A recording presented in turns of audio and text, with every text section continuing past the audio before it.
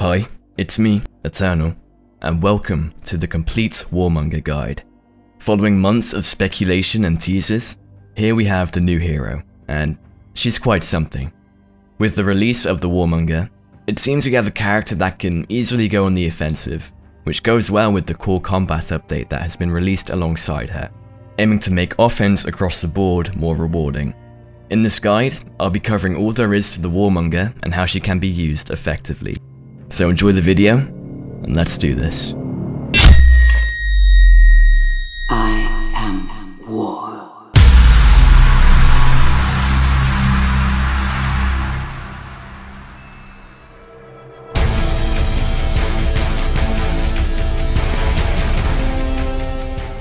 First, I'll be going over the Warmonger's basic chains, which consist of 4 2 to 3 hit combos with some special properties added in.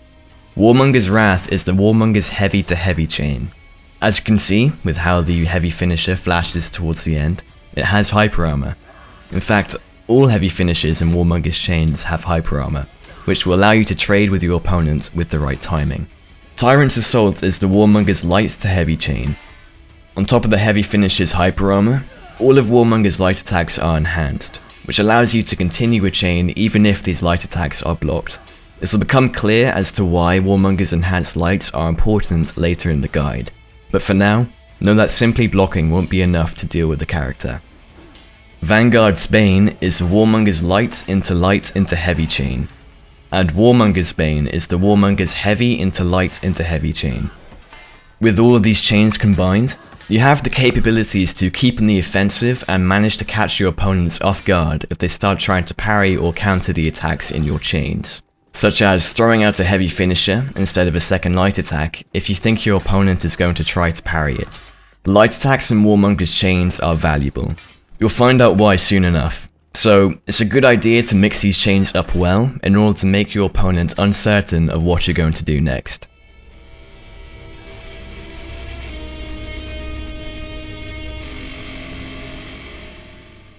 The Warmonger has 3 basic attacks. First, we have On the Prowl, the Warmonger's running attack, which is surprisingly deadly with its speed and reach. Generally, running attacks are saved for 4v4s due to how they can be quite predictable, save for the off chance in the duel when it just feels right in the moment. Warmonger's running attack is a viable one, especially since it can flow into her basic chains. This goes for all of her basic attacks. The Warmonger's zone attack, performed by pressing the light and heavy attack buttons at the same time, is quite fast and could be used for a decent option select. An option select, for example, could be using the zone attack when you'd usually parry an opponent's attack, as it would be safer to use instead of your standard heavy attack. Using her zone attack will also allow you to chain into her basic chains, so there's that too. And finally, we have Prey Upon, which is the Warmonger's forward dodge heavy attack. This move serves a purpose in catching opponents who are trying to escape your offense. The move is undodgeable, as you can see with the blue smoke, and can be feinted, allowing you to bait someone into thinking that you were trying to bait them if you were to feint this move into a guard break or something. Prey Upon can also flow into her basic chains.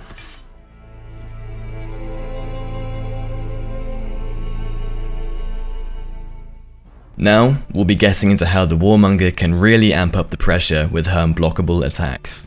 First, we'll go over the Warmonger's bash, called Praying Claw. This move can be accessed from any light attack in the chain or dodge, and it guarantees a light attack on hit. The move has a variable timing, which means that depending on how long you hold onto the unblockable button, the guard break button, the bash will occur at a different dodge timing. Charging this move for as long as you can will result in a guaranteed heavy attack on hit. On top of this, Praying Claw can also be feinted, allowing you to catch an opponent's dodge with a guard break or just to see how they will react. Beast of Prey is the Warmonger's unblockable side dodge attack. If this move looks familiar to those of you that have played the story mode, that's because it is taken from Apollyon's moveset, but sped up. This attack can flow into the Warmonger's basic chains, evade attacks, and can be feinted. I can see this move becoming quite useful in 4v4s, evading incoming attacks while staying on a decent offensive with this unblockable. The Warmonger's unblockable attacks are easy to access and revolve around a mix-up intensive playstyle, aiming to catch your opponent out in attempts to avoid your offense.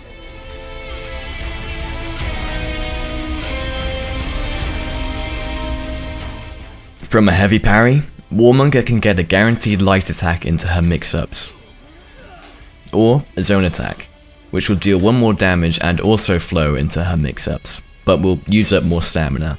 A zone attack after a heavy parry might also be more desirable when you're being ganked in order to hit any surrounding opponents whilst punishing those you have parried. From a light parry, Warmonger can punish with a guaranteed top heavy attack. After any parry, Warmonger can follow up with Vicious Impale. This is probably my favourite move of hers. This can be done by pressing the guard break button after you parry an attack. The punish deals 8 damage on its own, but it can be used to pin your opponent up against a wall in order to guarantee 20 bleed damage and 2 more direct damage with the Warmonger's claws, which in total equates to a 30 damage punish. This move can also be used to ledge your opponents if they had some rather unfortunate positioning. After parrying an opponent who is out of stamina, you can follow up with this Impale in order to guarantee the same 30 damage without the usage of any walls. If you would like to go for a punish that guarantees more direct damage, you can perform a light or zone attack into a top heavy finisher. If you would like to maintain the pressure on your opponents, creating a higher potential to deal even more damage, you can perform a zone attack into a light attack and then into your Praying Claw mix-up. Guard breaking your opponents will guarantee a side heavy for 29 damage, but throwing your opponent into a wall will always guarantee a top heavy for 32 damage. If you manage to guard break and throw your opponents whilst they are out of stamina, you can perform the same as you would for an out of stamina parry punish, with a light or zone attack into a top heavy, or, to maintain the pressure, a zone attack into a light attack and then into your Praying Claw mix-up.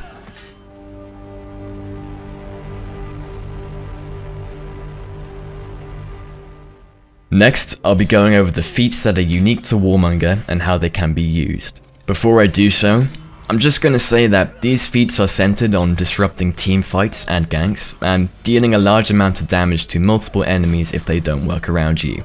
So this character brings aspects to For Honor that haven't been driven to this extent. Here we go.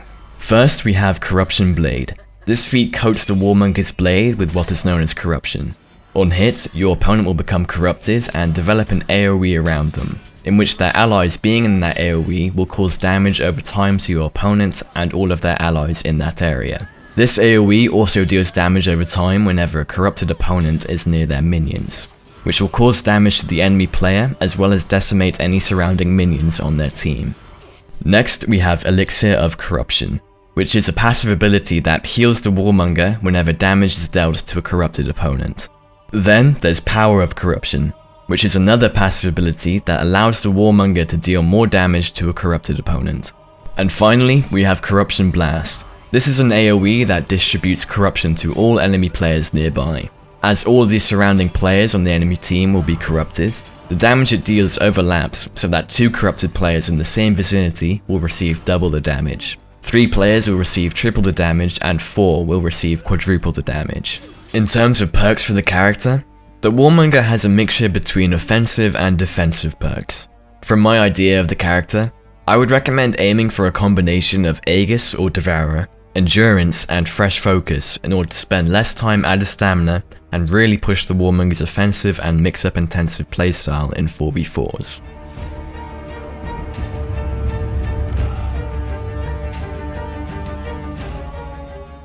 The Warmonger is a hero that can maintain pressure on her opponents with easily accessible unblockables and a drive to prolong war. In 1v1s, you can expect to use these unblockables to force a reaction from your opponents if they are playing defensively, with Beast of Prey and the dodge variation of Praying Claw being used to initiate an opponent or avoid attacks while staying on the offensive. As stated before, the light attacks in Warmonger's chains are valuable in their ability to flow into the Praying Claw mix-up, hence why they are enhanced. However, if you'd like the best experience with Warmonger, be careful with those lights by performing an opener light whilst moving backwards, which will whiff the attack, and then going into your Praying Claw mix-up. With no counter-attacks in her moveset, the Warmonger thrives in being the driving force of the fight, aiming to maintain an offensive playstyle. In 4v4s, things are gonna get kinda crazy. The Warmonger's feats allow her to disrupt organized ganks and isolate enemy players away from each other, and in turn, objectives in the game mode.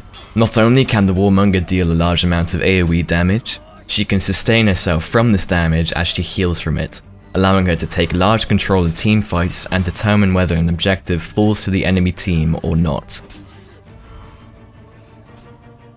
And there we go. That was the complete guide to the Warmonger. If you still have any questions, I'll answer them in the following Warmonger videos, as I'd like to make more videos on her. She does have a very nice fashion sense. So stick around if you'd like to see more with a number of other characters in For Honor.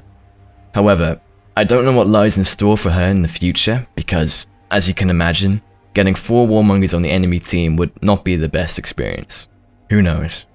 Regardless, I hope you enjoyed the video and took something away from it. Thanks for watching, and I'll see you in the next one. Take care.